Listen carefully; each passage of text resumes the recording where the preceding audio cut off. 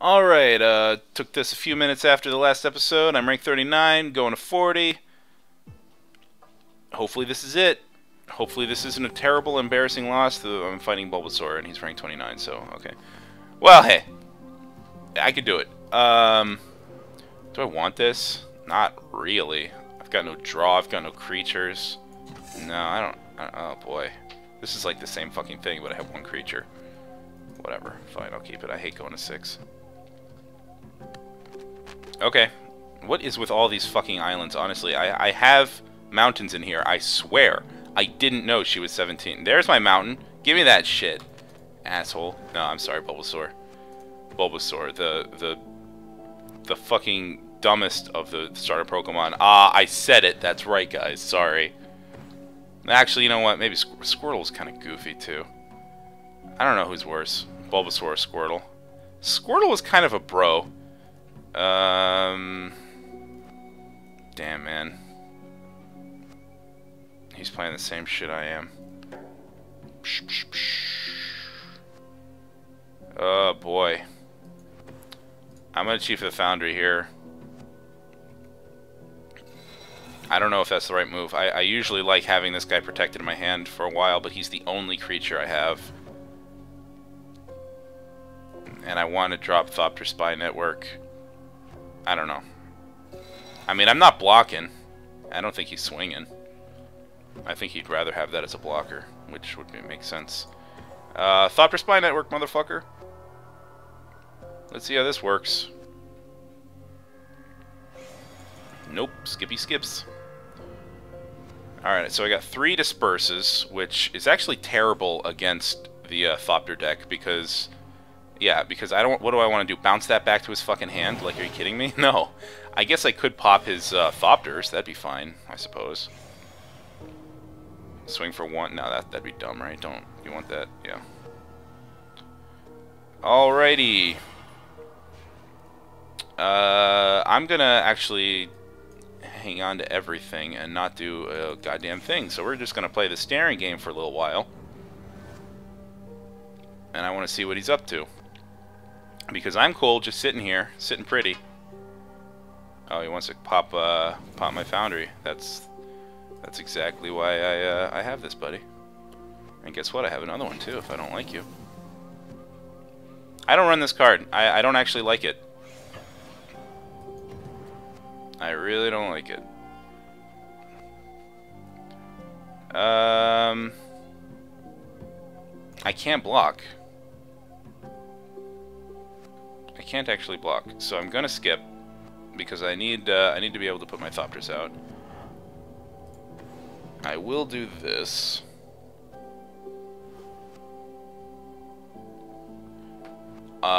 Yes. And I can't cast fucking that yet, so I'll just do this one for now. Because there's no guarantee that I'm gonna get another, or when I'm gonna get another, another fucking thing I need. So, I think I have enough of a board state to do this. I'm gonna keep my Disperse open before I put down my Sigil. Should I just swing? You know what? Fuck it. I want that extra card. Yeah. Come on over. Come on down, buddy.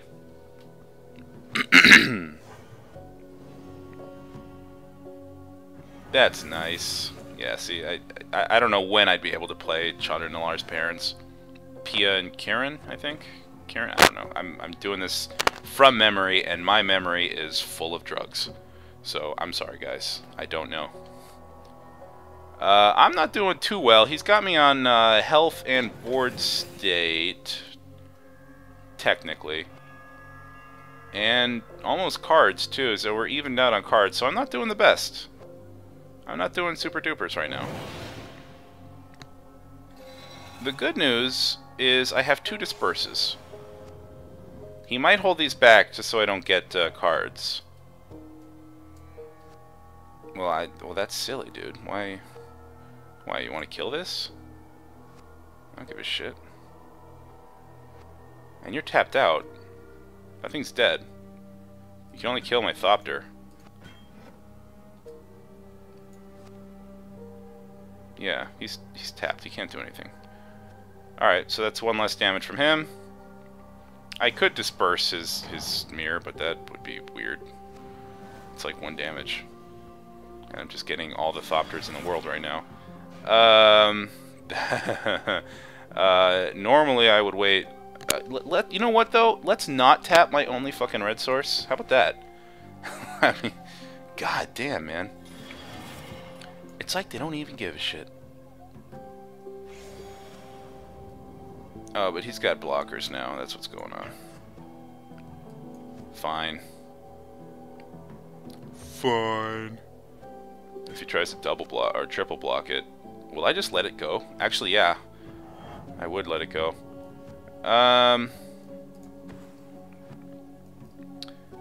Yeah, why not, right? I mean, I don't think my disperse is going to be that useful right now, and he's got plenty of blockers, so I'm going to want to... I just want to do this. This is what I want to do. Alright, so right now my targets are the Chief of the Foundries, but they're 4 in the asses, so they're a little more difficult to pop. I mean, they're pretty hard to pop. Let's just put it that way. They are pretty hard to pop. He's Epiphanying. He does have Telling Time. I don't run Epiphany anymore. I mean, I could, but I don't. I find that Telling Time is good enough. I mean, yeah, it's not really card draw. It's more like a really good scry for 2 and an instant. It's like a really good scry. It digs 3 deep. I mean, that's all I want, man. Oh wow, my girlfriend just got her board score back. But she didn't read it and she wants me to do it for her. Why don't I just attack with all my fucking shit? Boom, boom, boom, boom. Attack, pause, and I don't even want him to stop all this shit. I want you to take some damage, bitch. 9 damage, ho. Wow, he didn't even pop it. He could have popped it in response.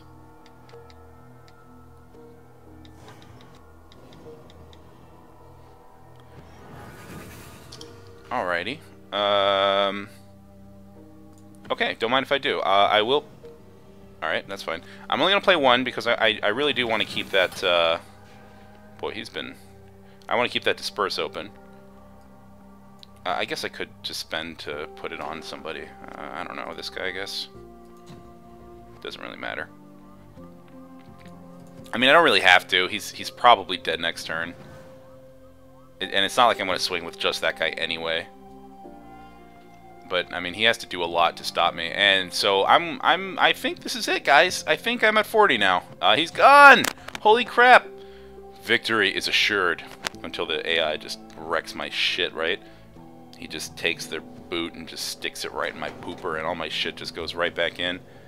Yeah, I'll go ahead and save that for no reason at all. I mean, I like my disperses, baby.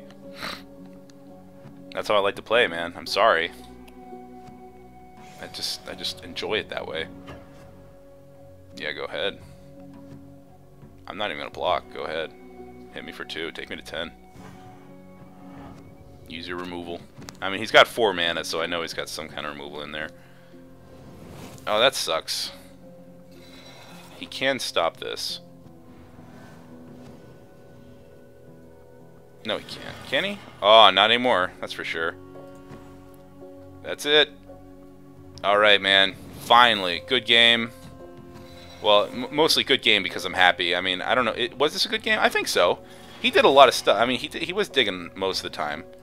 And my disperses foiled his plans constantly. I'm not even going to even him. I'm just going to fucking send this shit in there and just stomp face because now I'm rank 40 and I'm really happy. It took me a little while, I gotta be honest. I made a lot of losses, guys. But this is the deck that did it. I'll just do a really, really quick run-through of the deck that I got. Yeah, baby. Whoa, okay, baby. I get you. Leave game. Yeah, oh, that's what I got. I got that demon guy. I don't want to be him. This guy's goofy. He's like got this tiny little head and this gigantic fucking meatloaf body and like this bright red coat. Oh man. Alright, whatever. It's fine. I'm happy that I'm 40 and I got this really cool pearlescent ring around everything. Fucking awesome. Very happy right now.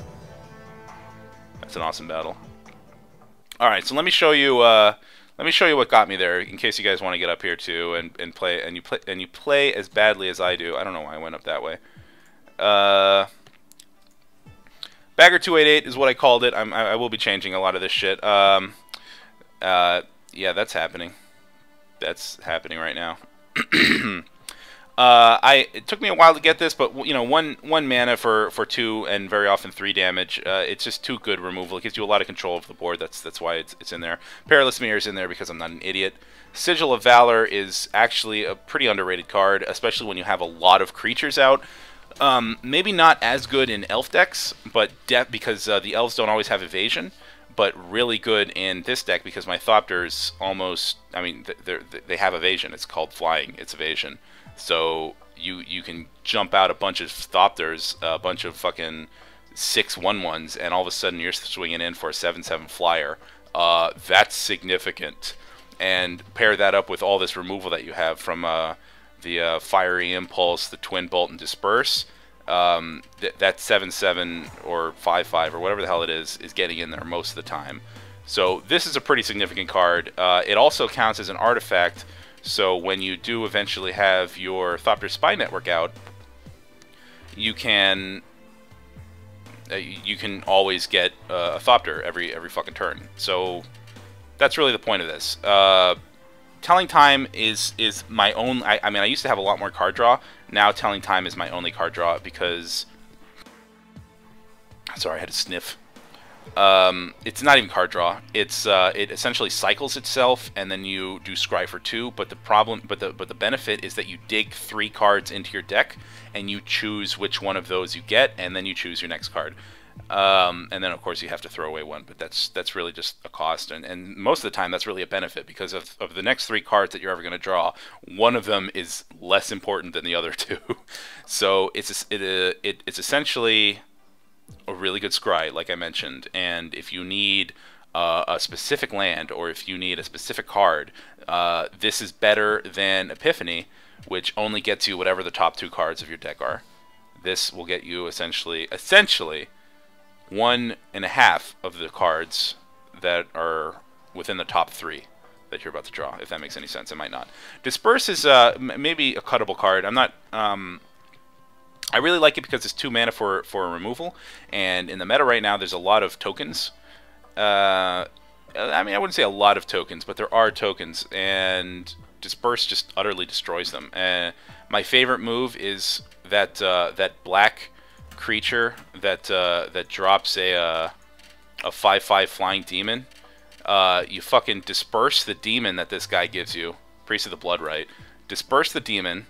It's a token, so it just dies, and now the guy's stuck with a fucking 2/2 that deals 2 damage to him every turn, and he just spent 5 mana for it. So that's just goddamn hilarious. I mean, limited use there. But Disperse is really, really useful. I mean, you've seen me play it. It bounces your own creatures. Sometimes bouncing your own creatures is really good. You do that with Whirler Rogue, and you get an extra 2 creatures out. You want to save a Spy, a Thopter Engineer in case you need something. I mean, save something. Whatever. It gives you a lot more control over the board, and it's pretty fucking cheap for it. So that's why I like it. Also, something to really keep in mind.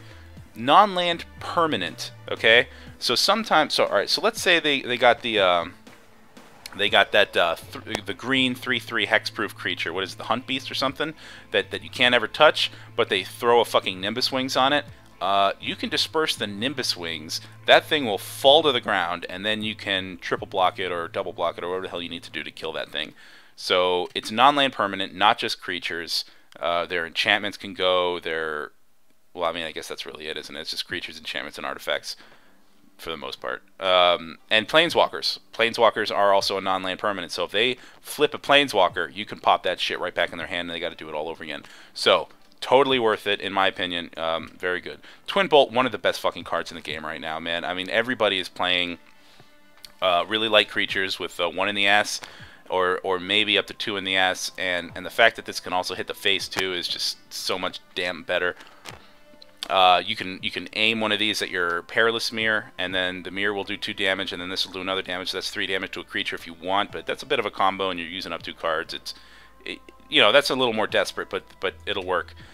Chief of the Foundries is fucking obvious. This is sort of the backup for Sigil of Valor. If Sigil of Valor is facing up against like too many flyers or something, or there's just it's just not going to work, Chief of the Foundry can definitely help out there. That'll just make your Thopters a fatter little fucker, and he can hit much harder. Thopter Engineer, I mean, it's great. All your artifacts have haste, so it syncs with pretty much everything in your fucking deck. It's just a goddamn good. It's 3 in the ass. It's hard to remove.